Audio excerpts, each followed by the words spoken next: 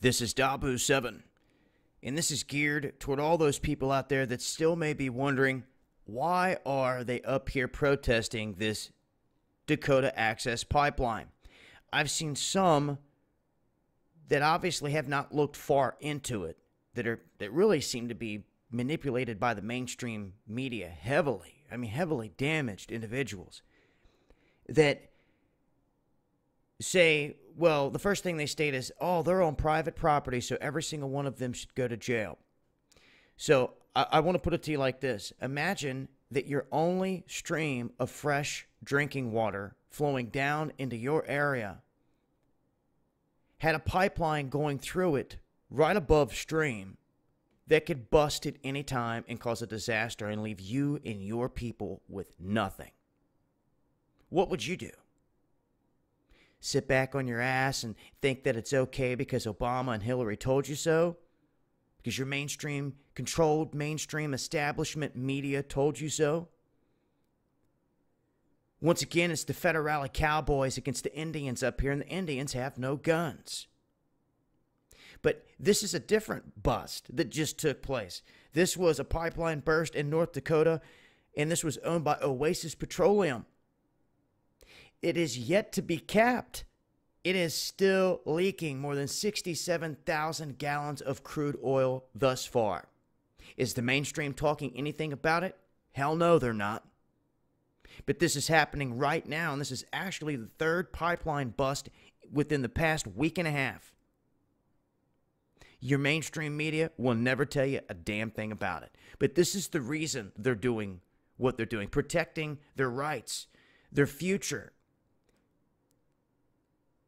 And it kills me how many brain-dead sheeple out there consume and regurgitate the mainstream crap without looking any further into it as to why these people would really be putting themselves in danger.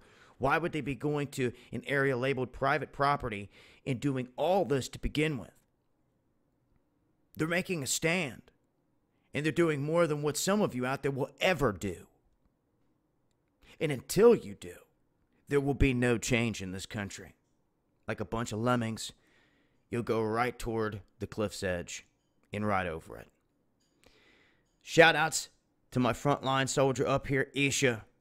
This is a clip of the sunrise this morning as he was doing a little bit of chanting and getting ready for the day. He has provided us with a good look at what's really happening up here, and since he has allowed us to be able to share his footage and get it out there, I'm going to continue to do this as much as possible and play my part in showing everyone what's really going on up here on a daily basis.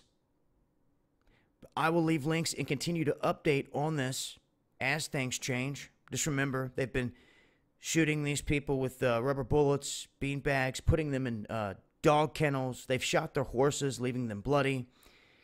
No-fly zone. They've got their APCs, National Guard.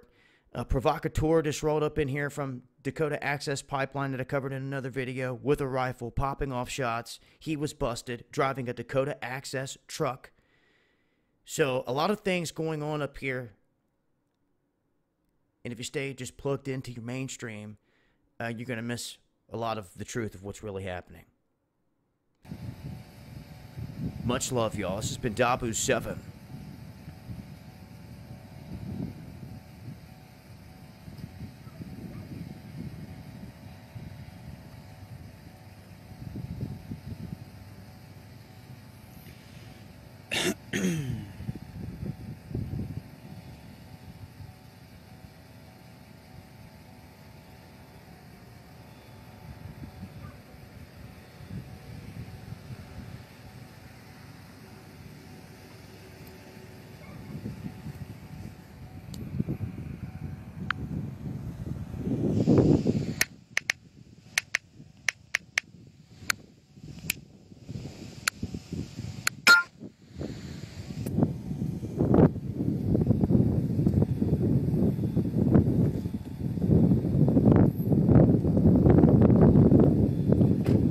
Thai TV, Thai Quinan Bavinam, Hey na Thai TV, no vi, Hey na Thai TV, Thai TV, Novi Novi. Hey na Thai TV, Thai Quinani Bhavinam. Hey na Thai TV, Thai TV, Novi Novi. Hey na Thai TV, Thai TV, Novi Novi. Hey na Thai TV, Thai Quinani Bhavinam. Hey na Thai TV, Thai TV, Novi Novi. Hey na Thai TV, Thai TV, Novi Novi.